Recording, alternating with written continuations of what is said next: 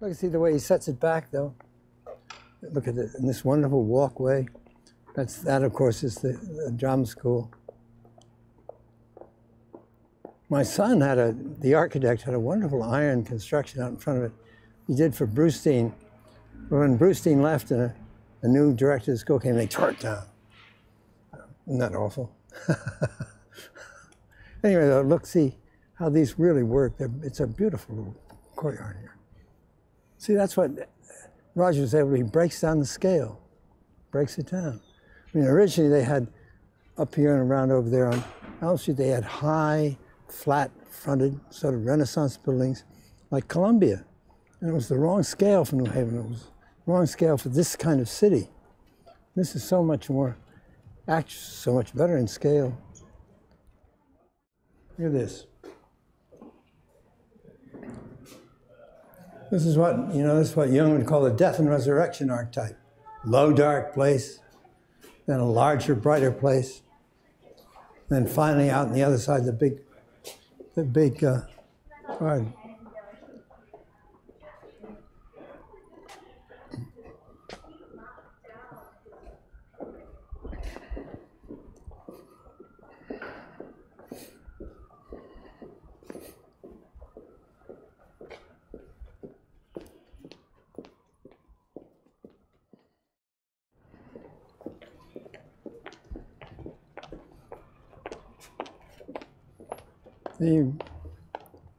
Pretty great.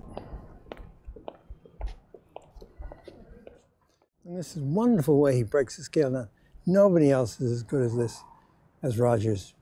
And when I was an undergraduate here just across the way at Jonathan Edwards, we despised this architecture.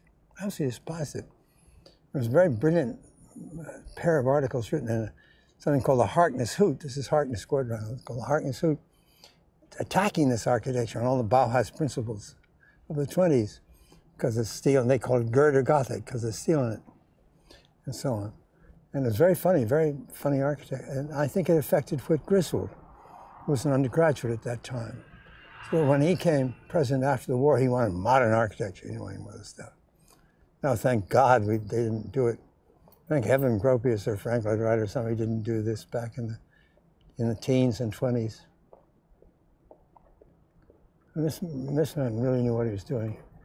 He knew what he was supposed to do. He was supposed to create a wonderful, ideal little dream world here. And the point of the colleges, of course, was to break down the student body into small enough communities so people could feel part of the community. And that's what they did.